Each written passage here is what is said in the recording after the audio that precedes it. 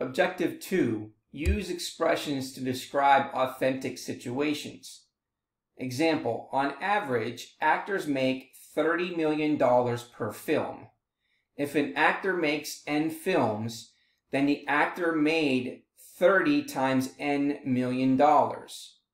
We want to evaluate 30 times N for when N is equal to 5.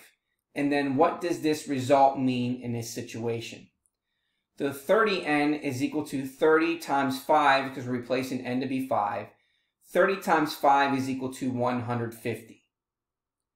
And what does this result mean in the situation? It means that the actor will make 150 million. Next example. On the freeway, Dexter drives at a constant speed of 80 miles per hour.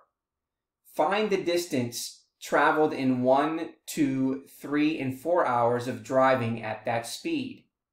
Show the arithmetic to help you see the pattern, organize the calculations in a table, and include an expression that stands for the distance traveled in T hours.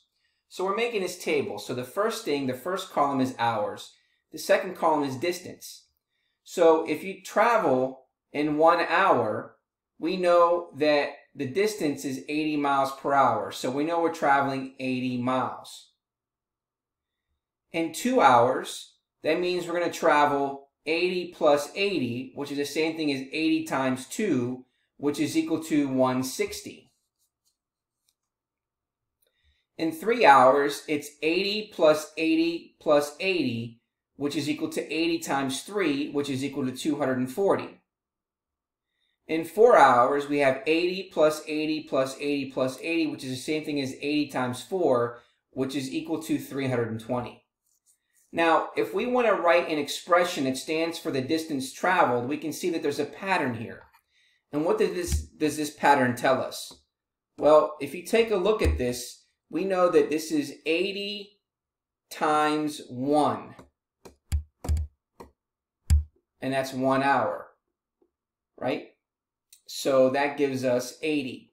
And then we have 80 times 2, 80 times 3, and 80 times 4, which when we look at this in terms of T, this would be 80 times T, which gives us that expression.